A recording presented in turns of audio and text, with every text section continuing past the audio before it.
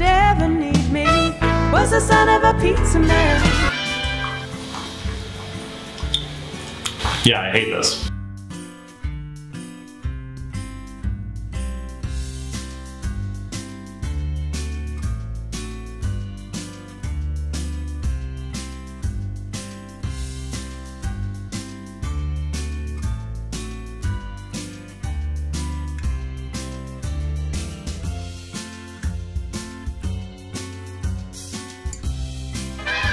Alright, so we have these two cookies here.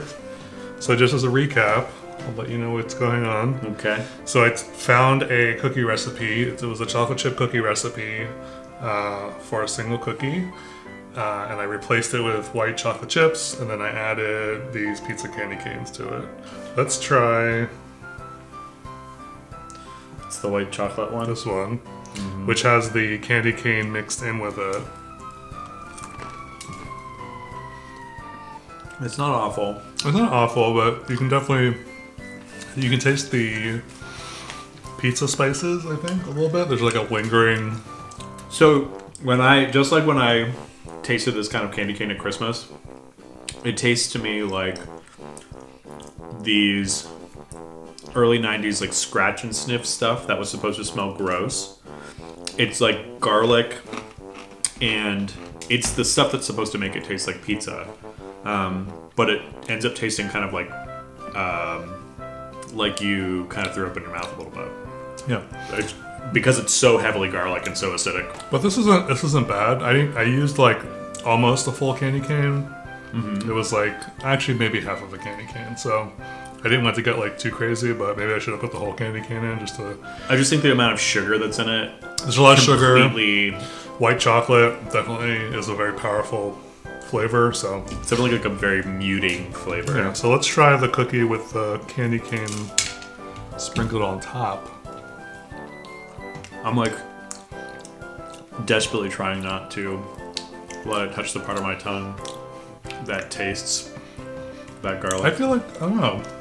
No. I feel like it tastes... Nope. Do you think it tastes worse?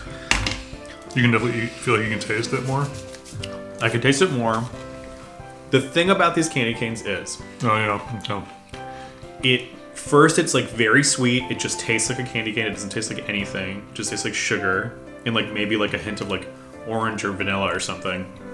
And then slowly the garlic of that like just like comes in, and it's like it's so heavy. So yeah, so for a minute there, I was like, I thought we were gonna get away with it, but it didn't happen. It's gross.